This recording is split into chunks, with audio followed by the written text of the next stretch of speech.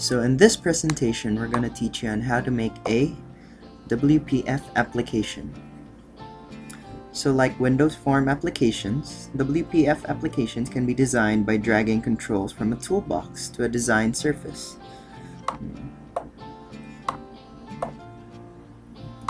That's how we add the buttons. And in addition, in having a designer, properties, and toolbox, the IDE in WPF project has a window that contains XAML, which stands for Extensible Application Markup Language, which is used to create the user interface. So in this presentation, we're going to teach you on how to make a canvas in a WPF application. First, we open Microsoft Visual Studio. Click File, New, Project. Click on WPF application and let's name it as Ink Canvas 1 and click OK. The WPF window you see in the designer view is the visual representation of the window when the application has started. So we're gonna change the size of the window by using the properties window. If you don't see the properties window, click on View, Properties Window. So in order to change the properties, you have to click on the window. We're gonna change the height and the width of the window. Let's set the width to 370 and the height to 550. You can also change the background color of the window by clicking on Background. There are various colors you can see. Let's just choose lavender. As you can see, the color changed and the height and the width changed. So now let's add some controls in the window using the toolbox. If you don't see the toolbox, click on View, Toolbox. Now we want to specifically add Ink Canvas. It should be somewhere here, but if you don't see it, right click on any item and click on Choose Items. Now go to WPF Components and let's search for Ink Canvas and click OK. Now let's drag the ink canvas to the window. Then we'll change the canvas size by using the properties window. The width should be auto, height should also be auto,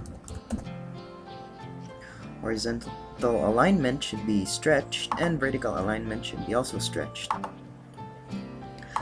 Let's change the margins to 9, 9, 9, and 68.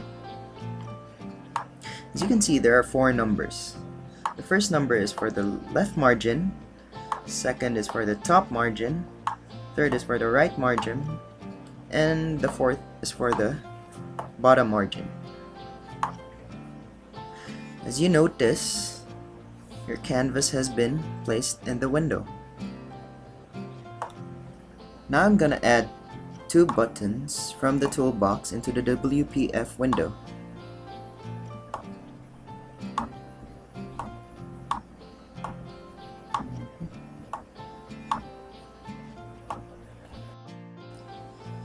Now I'm gonna select button 1 and make some changes in the XAML markup.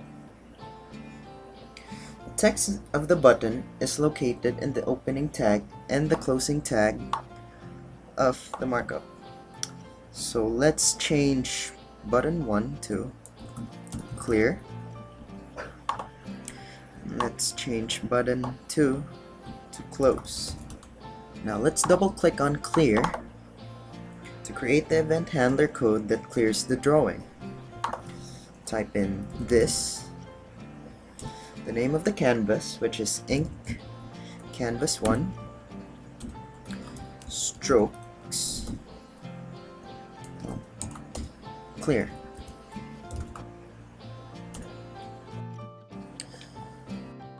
Now I'm gonna double click on close to add the event handler, which closes the application.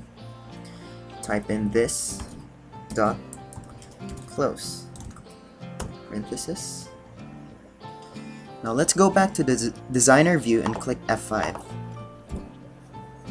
to view the application. So as you can see, this is your window. Let's draw something on it.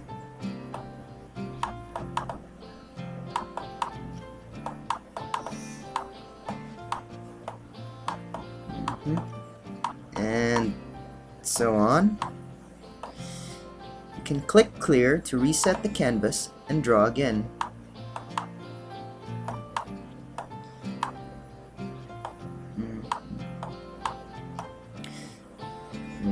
Click clear as many times as you want, and you can click close to close the application.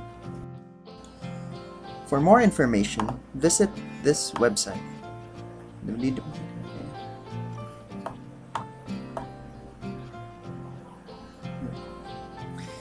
Thank you for watching.